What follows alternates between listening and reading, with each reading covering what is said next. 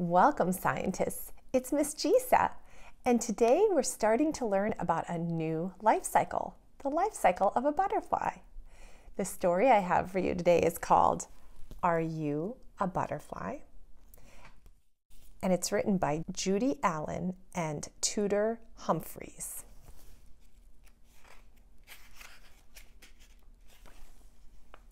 Are you a butterfly? If you are, your parents look like this.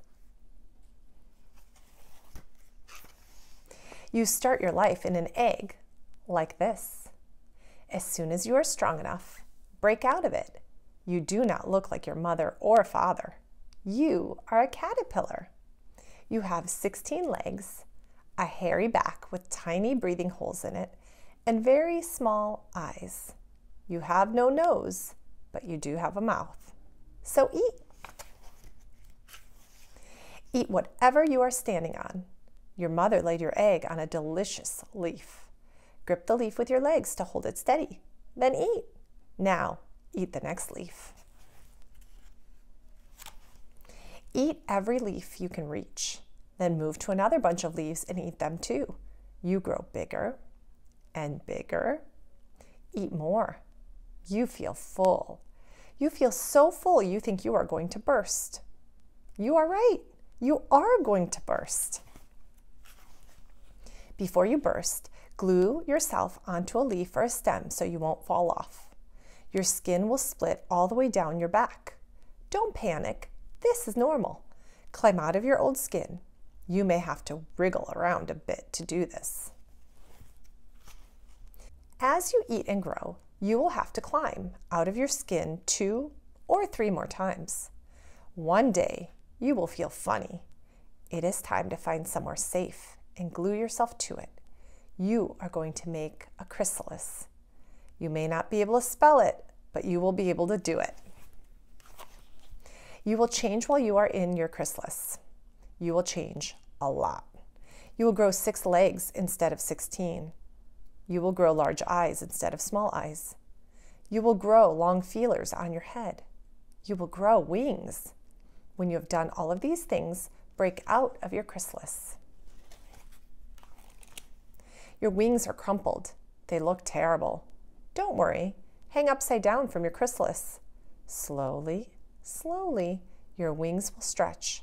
The creases will all go away. Use the long feelers on your head to smell flowers.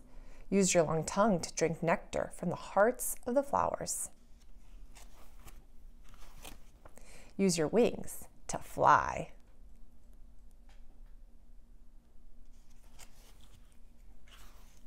However, if you look a little like this, or this, or this, you are not a butterfly. You are not even a caterpillar. You are a human child. You have no wings. You can't fly. It is most unlikely that you have long feelers growing out at the top of your head. But you can do a lot of things that butterflies can't do. You will never have to make a chrysalis, and you will never, ever, ever have to eat so much your skin splits. Did you know if a human baby grew as fast as a caterpillar, it would weigh about 8 tons when it was only 2 weeks old? There are about 15,000 different kinds of butterflies in the world. The Queen Alexandra butterfly of Papua New Guinea is the largest in the world. When its wings are spread out, it measures 11 inches across. Butterfly wings are covered with thousands of tiny, brightly colored scales. Never touch a butterfly's wings. They are easily damaged, and if the butterfly can't fly anymore, it will die.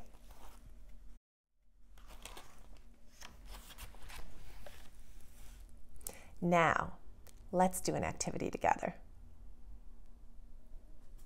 Okay, little scientists and artists, let's combine our love for science with art, and we're going to do a little arts and crafts project. What you're going to need is a toilet paper roll or paper towel roll that you can cut down to this size, some string, some tape, and then you can either print out an extra activity that from your activity packet that has a picture of a caterpillar and a butterfly, or you can draw your own caterpillar and butterfly, which I always love to see your drawings, so I think that's a great way to go. First step is to take your string and put it through the toilet paper roll, and then you're going to put your caterpillar on one side. You're just going to tape it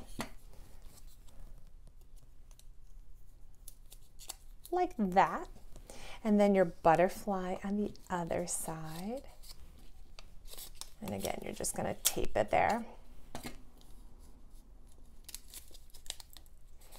And then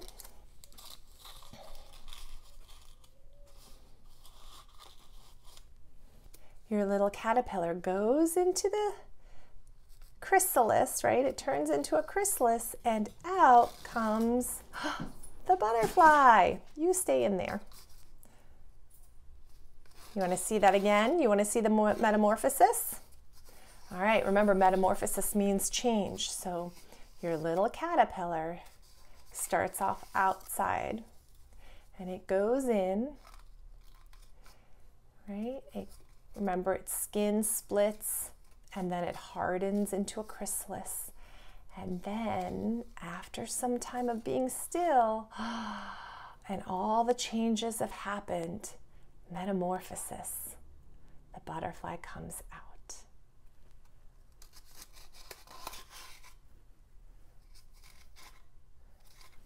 I hope you've enjoyed today's Read Aloud story and our arts and craft activity. If you did, remember to hit that like button and to push the subscribe button so that you are notified of our next lesson.